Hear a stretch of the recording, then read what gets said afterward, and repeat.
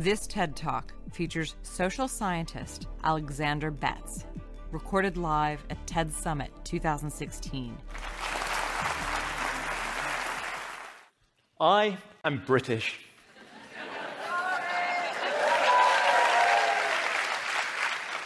Never before has the phrase "I am British" elicited so much pity. I come from an island where many of us like to believe there's been a lot of continuity over the last 1,000 years. We tend to have historically imposed change on others, but done much less of it ourselves. So it came as an immense shock to me when I woke up on the morning of the 24th of June to discover that my country had voted to leave the European Union, my Prime Minister had resigned, and Scotland was considering a referendum that could bring to an end the very existence of the United Kingdom. So that was an immense shock for me, and it was an immense shock for many people. But it was also something that over the following several days created a complete political meltdown in my country. There were calls for a second referendum, almost as if, following a sports match, we could ask the opposition for a replay. Everybody was blaming everybody else. People blamed the Prime Minister for calling the referendum in the first place. They blamed the leader of the opposition for not fighting it hard enough. The young accused the old. The educated blamed the less well-educated. That complete meltdown was made even worse by the most tragic element of it. Levels of xenophobia and racist abuse in the streets of Britain at a level that I have never seen before in my lifetime. People are now talking about whether my country is becoming a Little England, or as one of my colleagues put it, whether we're about to become a 1950s nostalgia theme park floating in the Atlantic Ocean. But my question is really, should we have the degree of shock that we've experienced since? Was it something that took place overnight? Or are there deeper structural factors that have led us to where we are today?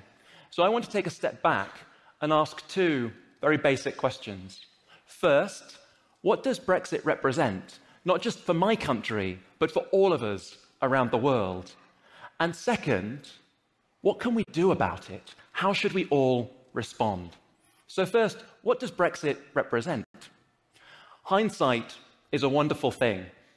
Brexit teaches us many things about our society and about societies around the world. It highlights in ways that we seem embarrassingly unaware of how divided our societies are. The vote split along lines of age, education, class, and geography. Young people didn't turn out to vote in great numbers, but those that did wanted to remain. Older people really wanted to leave the European Union. Geographically, it was London and Scotland that most strongly committed to being part of the European Union, while in other parts of the country, there was very strong ambivalence. Those divisions are things we really need to recognize and take seriously. But more profoundly, the vote teaches us something about the nature of politics today.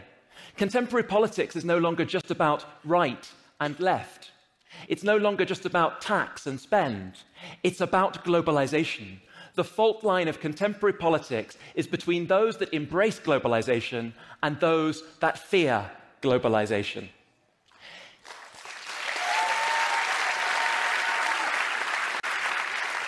If we look at why those who wanted to leave, we call them leavers as opposed to remainers, we see two factors in the opinion polls that really mattered.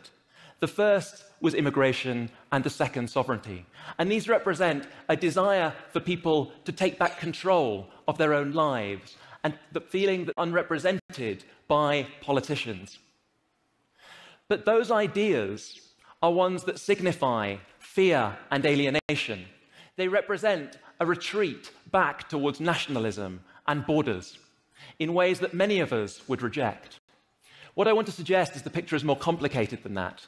That liberal internationalists, like myself, and I firmly include myself in that picture, need to write ourselves back into the picture in order to understand how we've got to where we are today. When we look at the voting patterns across the United Kingdom, we can visibly see the divisions. The blue areas show remain, and the red areas leave. When I looked at this, what personally struck me was the very little time in my life I've actually spent in many of the red areas. I suddenly realised that looking at the top 50 areas in the UK that had the strongest Leave vote, I've spent a combined total of 4 days of my life in those areas. In some of those places, I didn't even know the names of the voting districts. It was a real shock to me, and it suggested that people like me who think of ourselves as inclusive, open, and tolerant perhaps don't know our own countries and societies nearly as well as we like to believe.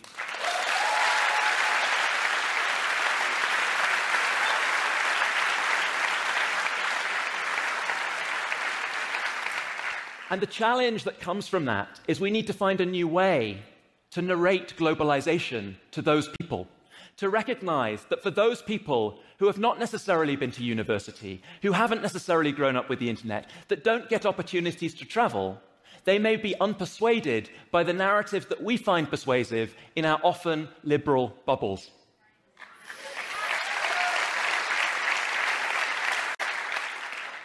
It means that we need to reach out more broadly and understand. In the Leave vote, a minority have peddled the politics of fear and hatred, creating lies and mistrust around, for instance, the idea that the vote on Europe could reduce the number of refugees and asylum seekers coming to Europe, when the vote on leaving had nothing to do with immigration from outside the European Union. But for a significant majority of the Leave voters, the concern was disillusionment with the political establishment. This was a protest vote for many, a sense that nobody represented them, that they couldn't find a political party that spoke for them, and so they rejected that political establishment. This replicates around Europe and much of the liberal democratic world. We see it with the rise in popularity of Donald Trump in the United States, with the growing nationalism of Viktor Orban in Hungary, with the increasing popularity of Marine Le Pen in France. The spectre of Brexit is in all of our societies. So the question I think